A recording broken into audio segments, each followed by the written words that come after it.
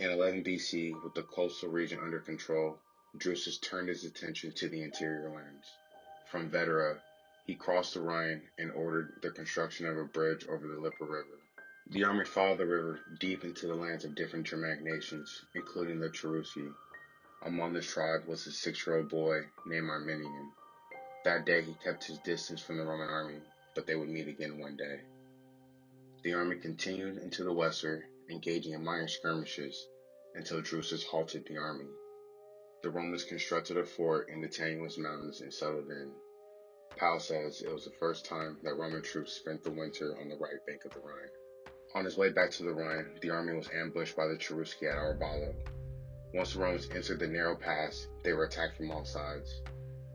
Unfortunately, we do not have details on Drusus' leadership at the battle, but we do know that he was able to hold off the Germans. Pliny the Elder describes it as a brilliant victory, and his troops claimed him Imperator. Drusus returned to Gaul, and apparently the news of the Germanic wars were keeping the newly conquered province in order. For his heroics across the Rhine, Augustus granted Drusus a triumph. Drusus returned to London in the spring season of 10 BC. While away in Rome, his legates constructed a line of forts along the Lippe River to relay supplies from Vetera. However, the main campaign would not be driven along the Lippe River. Drusus instead launches from a base further up the Rhine, in Mogontiacum. The army marched into Chatti territory. The Chatti had formed an alliance with the Sungumbrii, and together they attacked the Romans near Madium in the Tenuous Mountains. We do not know the details of the engagement, but Powell notes that Drusus and the army fight out both tribes and make it to the Weser River, but had to turn around home when winter approached. Upon his return, Drusus was elected consul for the following year, January 1st, 9 BC. At the beginning of the next campaign season a few months later, he arrived back in Germania at Mogontiacum, determined more than ever to reach the Elbe River. For the next few weeks, he planned out the next campaign and reviewed reports from deputies at the camps along the Rhine and Lippe rivers. This time around, he would not be stopped. There was something different about Drusus' aggression this time around. According to Dio, Drusus was growing impatient and frustrated with the progress of the campaign. He force-marched his troops deeper into Germania, burning everything as they went. The Chatti were attacked, and after a series of brutal engagements, Drusus beat them back. The army marched as far as the territory of the feared Suebii, but Drusus did not pick a fight with them. Instead, he went northeast, and after a long march, finally reached the left bank of the Elbe River. Although he had reached his goal, Drusus could not take a break.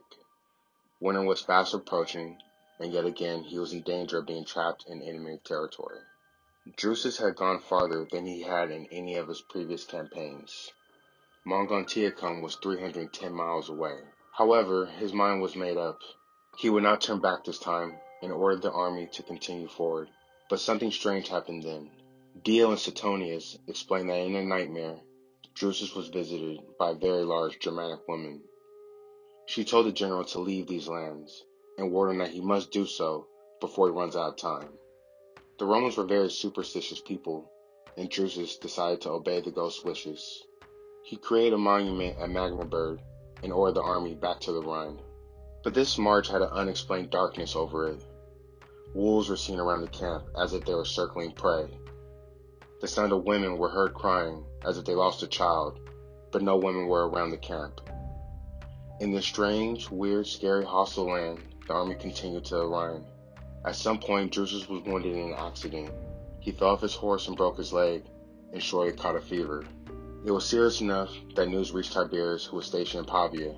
The future emperor traveled across hundreds of miles of hostile lands with only a barbarian guide to reach Drusus. Tiberius had arrived just in time to have a few final words with his brother.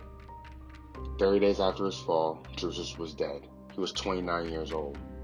The Romans realized immediately that they lost a great man, and the Senate blessed Drusus with many honors. Among the most infamous is the one by which we know him today, Germanicus. Thank you for watching.